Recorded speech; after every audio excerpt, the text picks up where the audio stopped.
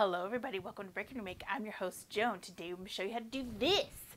I'm going to show you how to sew a V-neck with bias tape so it looks invisible. Ooh, made with magic. If you don't like facing, or if you want your garment to be super lightweight, this is a great project for you. Let me show you how to do it. First thing we're going to do is we are going to pin the bias onto the outside of the garment. I can't see. Oh shoot, hold on. Open up your bias and you are going to want to lay it against the edge and pin it into place here.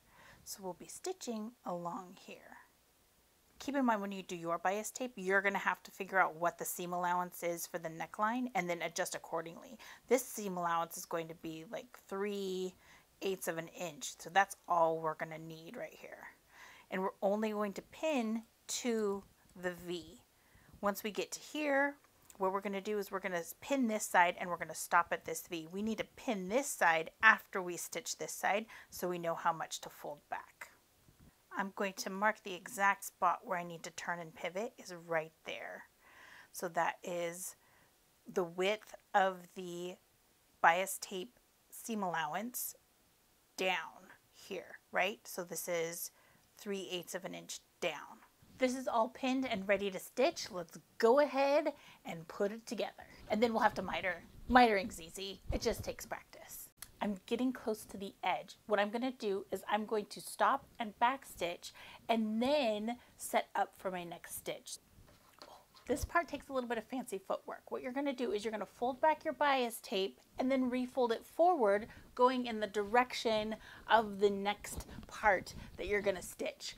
Let me show you the clear way to set this up. I'll do this a few times so you can actually see it as I fold it. You see here I've got my bias tape all stitched. I'm going to fold the bias tape back. Easy peasy lemon squeezy, right? We're going to get that a hot finger press. I'm going to put my finger here and we're going to go this way. Ooh, always takes a little bit of doing, right? So now I've got this triangle of fabric here. I've got this triangle of bias right here. I've folded it in the direction so this bias tape lines up with that edge, right? So I've got this extra little flappy bit in here. I'm going to start my stitches right here on this side of the bias. Whoa, right up along that edge. Boom, right? So let's fold that one more time so you can see it. Folding it back this way, right? Anchoring that down with my hot finger press. Folding this back over. I'm holding this on this corner so I can move it back this way, right? I've got a nice mitered corner here. I'm putting a mark here so I know where to exactly start my stitches and I can stitch this side down. Pin it and then stitch it. When we sew this part, it's super important to start at the dot and then go. If you go over a couple stitches, just pop them when you're done. This is going to be one of those like practice and it'll be gooder as you go. Let's take a look at this. What do we have going for us right now? Well, it looks kind of like a mess. Things are not laying correctly. We've got some wobble where the V should be crisp. We need to clip in that inner corner to, not through, the V, right? You want to leave a couple threads so you don't rip out your work, but you want to clip pretty close. Press the bias flat first on the outside of the garment and then you can turn the bias inside. Do one side at a time, that way you don't get overwhelmed and it feels like you're trying to wrestle an octopus. Do one side at a time and then focus on getting the center nice and perfect. After you've pressed it from the outside, you can then press it to the inside and then it will look nice and crisp on the outside.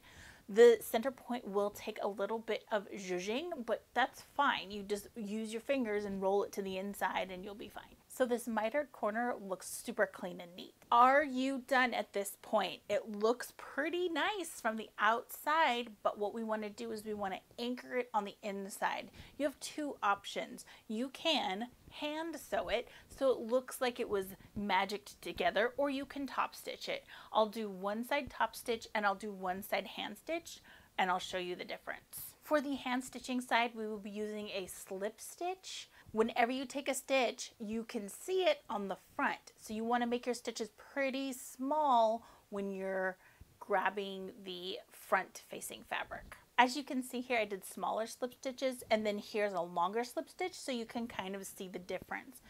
If you need a tutorial on slip stitching, please let me know in the comments. And there you have it. One side has been top stitched and one side has been hand stitched.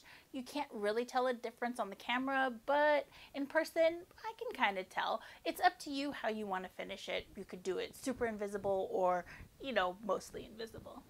If you would like to make your own bias tape so everything matches in your project, check out this tutorial on making your own bias tape.